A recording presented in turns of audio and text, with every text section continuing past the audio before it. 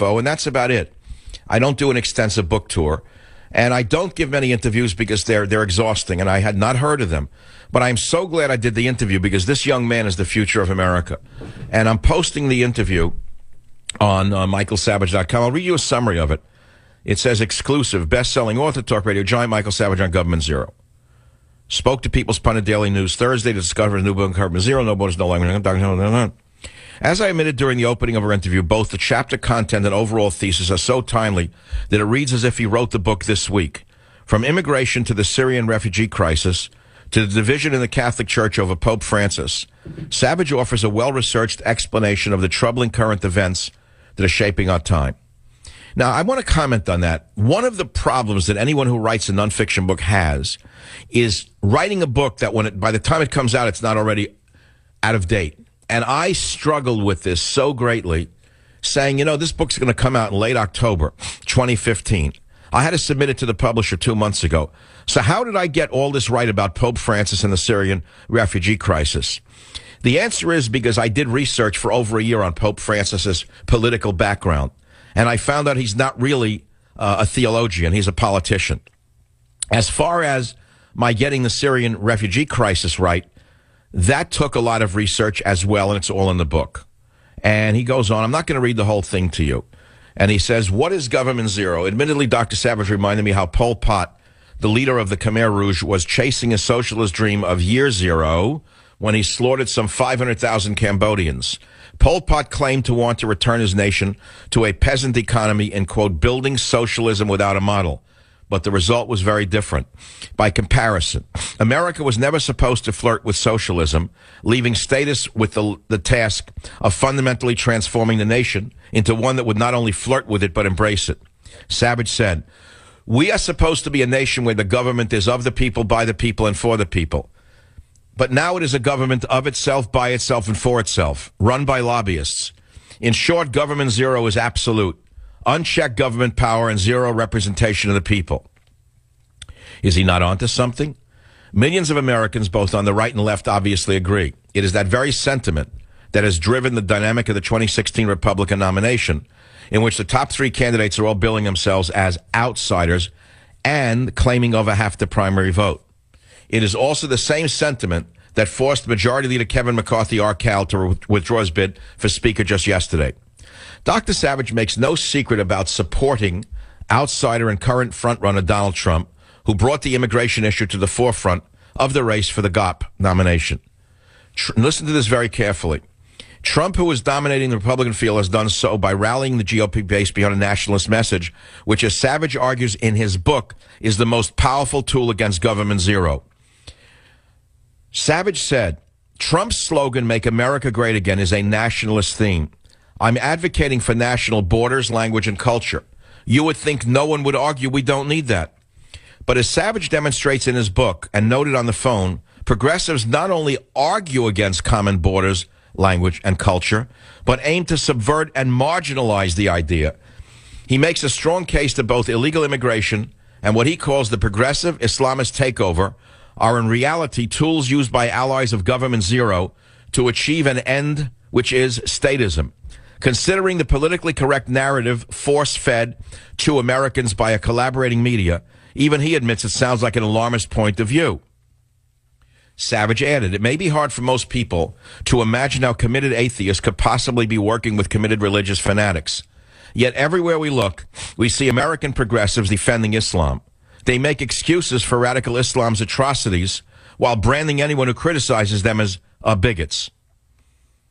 Unlike Glenn Beck, he writes, who has put forward conspiracy theory-like scenarios depicting George Soros and Abu Bakr al-Baghdadi hatching out their plot against the West in a dark room, Savage's interpretation is intellectual and believable. To be clear, he characterizes the strange relationship between leftists and Islamists, two philosophies seemingly antithetical to one another, as an alliance shared by kindred spirits. And he quotes me, he says, I'm not talking about a conscious conspiracy between the two groups per se. They are more like kindred spirits.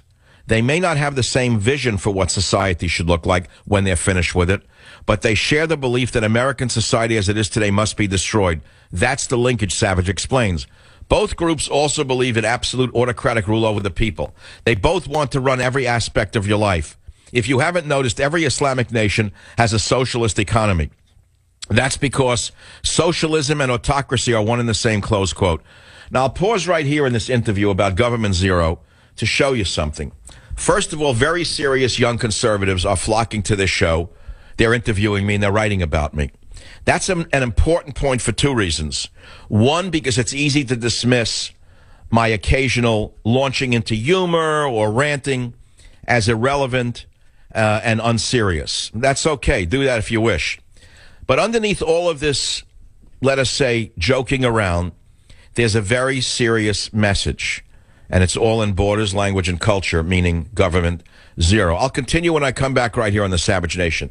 Join the Savage Nation. Call now, 855-400-SAVAGE, 855-400-7282. Savage. My Savage Nation is sponsored by SwissAmerica.com, the only company I trust to protect my wealth with gold and silver. Call 800-BUICOIN. When panic...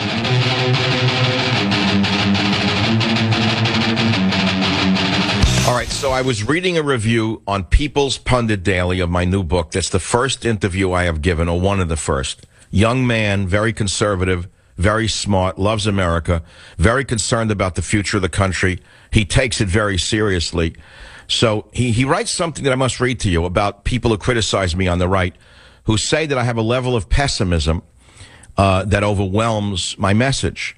And he writes this, yet within minutes of our one-on-one conversation, it quickly became apparent that these criticisms are unfounded. In fact, Savage is undoubtedly an optimist, which is what one should expect from a conservative who genuinely believes progressive philosophy and policy are so fundamentally flawed that they are self-defeating. I have to be an optimist, he told me. They've already made these mistakes. We're seeing the results now in Syria, in the Middle East. Maybe I'm an idealist, but in the end, I truly believe the good guys will win. Government Zero, no borders, no language, no culture, on Amazon now, out in the bookstores, October 27th, when you, the Savage Army, will go in and clean out the shelves and send the message to Barry. Join the Savage Nation. Call now, 855-400-SAVAGE, 855-400-7282. Savage. Warning. The Savage Nation contains adult language, adult content, psychological nudity. Listener discretion is advised.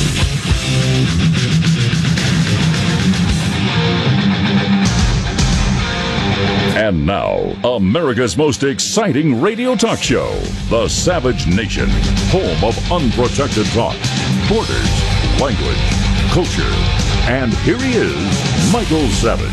Actually, Fleet Week in San Francisco, something I look forward to every year. It's around the same time as Columbus Day. I love the Columbus Day parade, opportunity to sit and drink wine out in the street there and look at the floats go by. And, of course, when the politicians go by, I get up from my table and turn my behind towards them because that's what I think of them.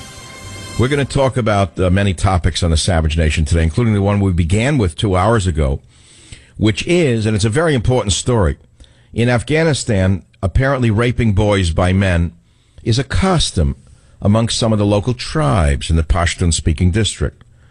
And when the brave men in our military heard the boys screaming and crying as they were being raped by the Pashtun perverts, they tried to stop the rape of the boys.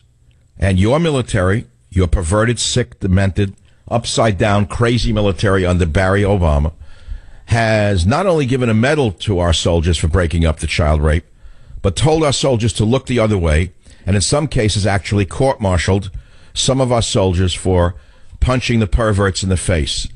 Now, this is the sickest thing you could ever imagine, but it's not that shocking considering Government Zero, is it? Let's go to some of the callers. Mark from WABC in New York has been holding a long time. Mark, welcome to the program. I understand that you are a Marine commander. Is that true? A Marine captain. Thank you, Dr. Savage, for having me on. And absolutely, I'm a Marine captain. I was in Afghanistan twice in the Helmand province. And I got to tell you, people think Catholic priests are the problem. I shook hands with an Afghan tribal elder who prided himself on having sex with over 3,000 little boys. And this was unnoticed. And you can't sit here and tell me that, guys like Petraeus and all these other guys that were in charge at the time didn't know about it, because they do. But what does the military do? They give us sensitivity training, and they give us cultural training. And when we should be in the field, and when we should be training as infantrymen and everything else, we're getting language courses, and we're getting culture courses, and we're told to respect. Well, that's right. This is how. You understand what I've said for years, that diversity is a code word for perversity. That's exactly what you're saying. I know who took over this whole diversity business, and I know what their end game is, and it doesn't get any sicker than this. Raping boys. Now, why is that part of their culture, Captain? I was at Fob Deli in Garmseer, and in 2012, just after my unit left, an Afghan chai boy, which is a nice word for saying an Afghan sex slave, who was brought there every day by an Afghan police commander, came in and killed 3 of my Marine brothers, and they have done nothing. And the father of one of these Marines is still looking for answers, and Major Jason Bresler, who warned about this Afghan commander, is actually getting fried by the Marine Corps. Now, you tell me, where's the justice in that? This Marine major stuck up for these Marines, warned them of it, and we have done nothing. And in fact, he is the one being prosecuted for this. So yes, I am angry. You're not the only one, but you're telling it like it is from the field level. And all we can say is there is no justice under a government that is tyrannical, and we have a tyrannical government as evidenced by every indicator. I have a question for you, though, and it's a cultural question. Why is boy rape endemic there? What is it about their culture that creates this perversity? You know, I talked to some of them over there, the Afghan people, and they told me, women are for procreation and boys are for